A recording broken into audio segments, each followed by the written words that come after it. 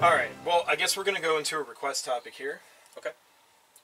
God damn it, I'm never prepared for this shit. I do this every stinking time. Alright. So this, we'll go with this one because this kind of ties in with the Survivor Series thing we were talking about. This comes from Fred. What the fuck happened at Survivor Series? I was watching the event at work, went to the vending machine to get a wild cherry Pepsi, came back and the main event was over. Is this possibly the most disappointing main event we've seen from WWE ever? Ooh, I don't think ever, but it's in the top 10. Yeah, it's up there.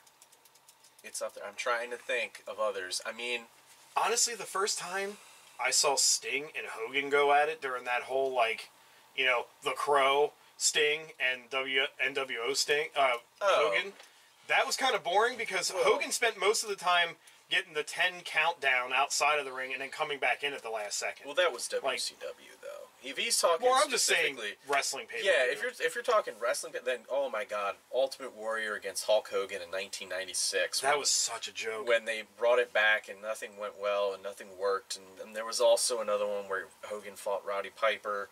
That one was awful, too. No, Fred, I think the worst main event in WWE history was Bam Bam Bigelow against Lawrence Taylor at WrestleMania. Oh my God. As that is your main event, it might have been longer than this. What about the one with Rodman in it? Well, I mean, well, he didn't. There was actually some wrestling in that one. Rodman kind of just got thrown around. Yeah. There are several others that I could think of. Where's my Big Show Shaq match? What was that? That was supposed to happen. It might happen at WrestleMania. I don't know. It might. They might build that back up again. A lot of people forgot about it. I want it. I didn't forget about it. Also, Fred, I know that you're like just specifically playing to your taste here. Bret Hart getting screwed by Shawn Michaels, Survivor Series '97. I know you probably weren't too happy about that one. Shawn Michaels double-crossed somebody?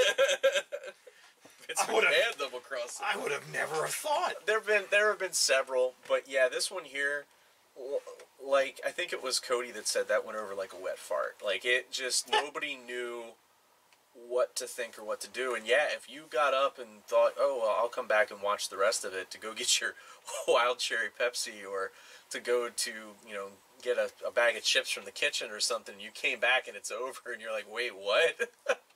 How can you go from a match that's 52 minutes long to a match that's less than 2 minutes long? Well, here was the question I had that I forgot to ask you earlier. When this match started, what time of the night were we at?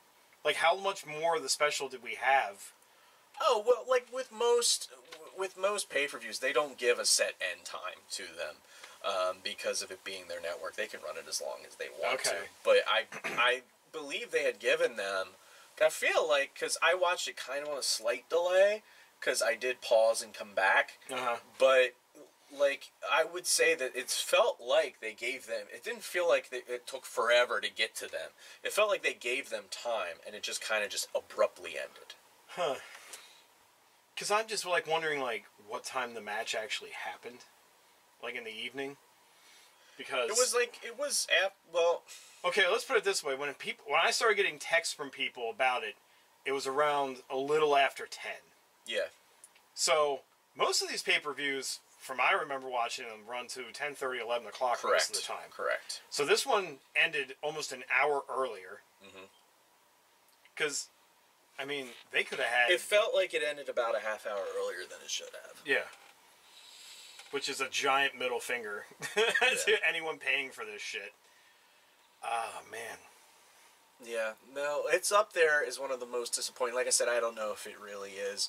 And, of course, you know, going back through my mind, I know there's plenty of bad main events I've seen that I might not remember right off the top of my head, but there were a few right there that I definitely remembered. And I still think that Bam Bam Bigelow, God rest his soul, he was not a bad wrestler, but to have him face Lawrence Taylor in the main event, who was on drugs that day? That's all I gotta say about that. Everyone.